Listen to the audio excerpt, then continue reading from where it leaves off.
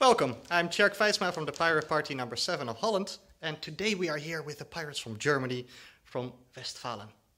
We're here with 5 wonderful pirates, and they've been thinking of ideas of how to move forward with refugees and the problem in their country.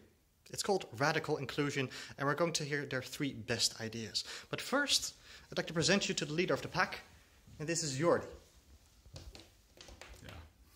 Ja, herzlich willkommen, meine sehr geehrten Damen und Herren, liebe holländischen Freunde.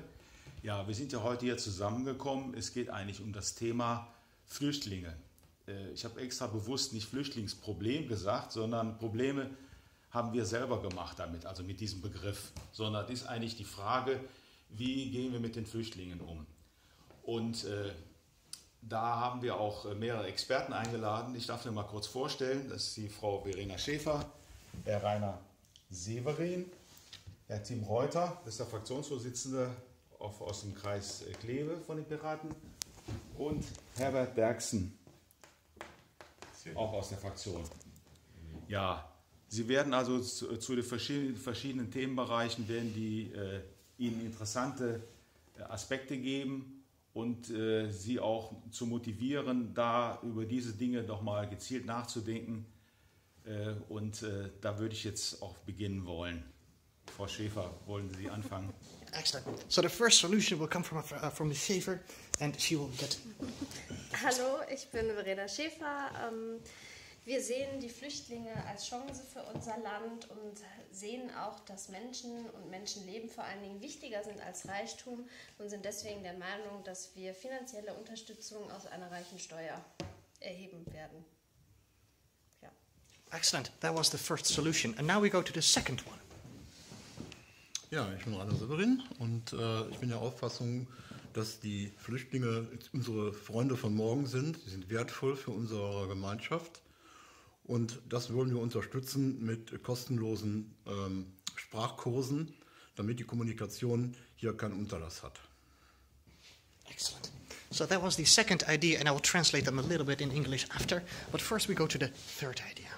Ja, hallo, ich bin der Tim Reuter, ich bin der Fraktionsvorsitzende unserer Kreistagsfraktion und wir haben uns auch dazu entschlossen, dass wir mehr Integration brauchen von den Flüchtlingen, dass wir weniger Ausschlussgründe dafür haben müssen, dass wir dass Zusammenführung der verschiedenen Kulturen stattfinden muss. Und wir können das als Deutschland schaffen. Excellent. So these were the 3 ideas, but not everybody in Holland also speaks German, so I'm going to quickly go through them. The first one is an idea against segregation, because we want to strive for a society of harmony, peace and understanding. And we will do this by doubling or tripling the funds that are in play now for organizing multicultural houses where people from different types of generation and different types of cultures can live, and slightly cheaper so they can coordinate together in these houses. It already exists. We have to make them bigger so that everybody in Germany can become friends and also live together. This is our message. We want to live with the refugees, not just help them. The second part is slavery. We don't want slavery for our refugees, and we should be a force against this. And one of the keys that we're going to do this is to make sure that they get free language courses, which are compulsory, but they will be for free because we want to talk to our refugees and we want them to be our friends of the future, and we can only do so if we are going to put in effort just like they. And by this we say the message, you're useful to us and you are our future friends, so we want you to talk to us. And we want you to be our equals. And the last idea that we have is to make sure that there's no calls for sending them home. And we can do this by organizing a very particular type of new tax for the wealthy, which will basically pay for the needs for refugees now.